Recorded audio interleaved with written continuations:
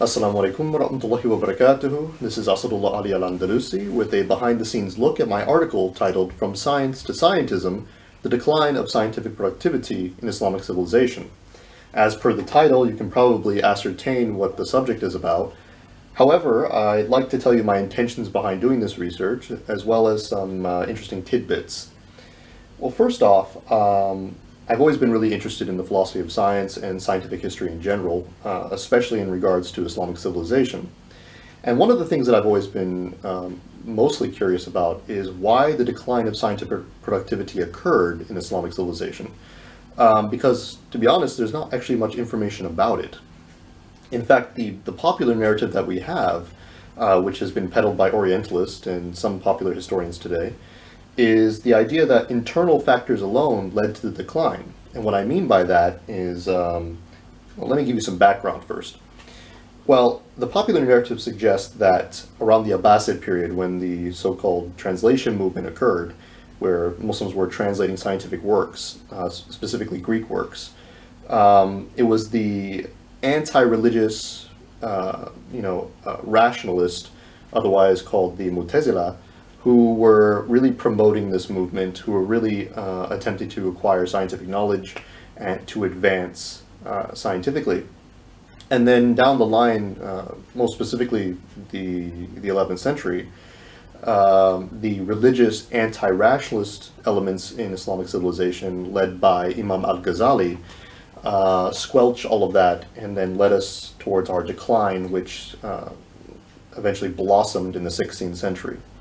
Now, while historians, there's a consensus among them that the golden age of Islam pretty much ended around the 16th century, early 17th, the rest of that narrative that I just mentioned has basically been falsified. There really is no support behind the notion that the Mu'tazila had much to do with anything, especially given the fact that they only ruled for 40 years in Islamic history, and the golden age lasted basically outlived them as well. Not only that, but we found that the Golden Age basically started earlier than the Abbasid period with the Umayyad dynasty under Caliph Hisham bin Abdul Malik. During that period of time, Muslims were still relying on Byzantine and Persian currencies, coins.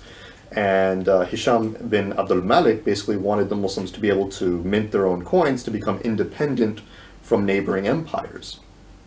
And that's why he initiated the translation of alchemic text prior to anything else. And of course this led to a domino effect where Muslims then started to acquire other Greek texts, translate them, modify them, and build upon them. And this is how we actually got to the Golden Age, was primarily through an instrumentalist approach where Muslims utilized Islamic values, or for the sake of Islamic values, utilized science as a tool, a pragmatic tool towards getting what they wanted, to facilitate the Islamic empire and their religious practices. Now, what I found through all of this, doing this research, is that while historians have generally found the external reasons behind the decline, such as the fall of Al-Andalus and the Mughal invasion, they really still don't know what the internal factors were.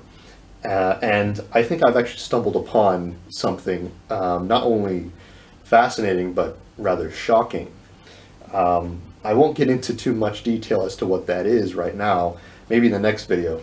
But I do want to say that we're still in the research phase, and I am actually writing, so I'm hoping this will be done within a week or so. It's quite a big paper, and I'm hoping that this research will help to set or provide a historical precedent where we can actually look back and figure out how and why we were so successful scientifically and in technology, and how we can get back to that period of time. So please make dua that this is successful and that this can assist the Ummah in that respect. Jazakallah khair for listening to me ramble, and Assalamu alaikum wa rahmatullahi wa barakatuh.